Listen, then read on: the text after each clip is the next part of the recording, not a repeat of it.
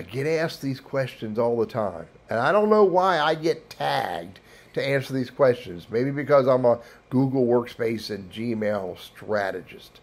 But the questions are, how can I contact XYZ at gmail.com? And sometimes it's hotmail.com, and sometimes it's some other email address.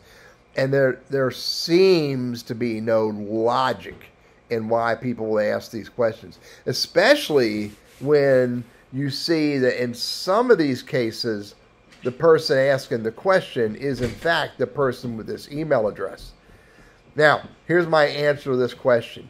If you go to send an email, and hopefully you tried that, to this person and they do not respond, move on to someone else.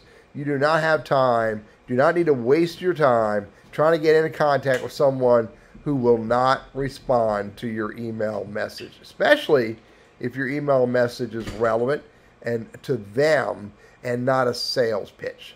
But the bottom line is, I decided to do this video to answer this question. How can I connect with XYZ, whoever it is?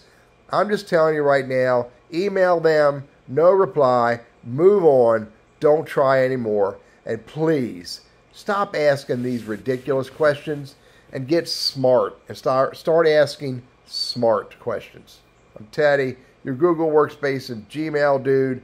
Have a freaking fantastic day.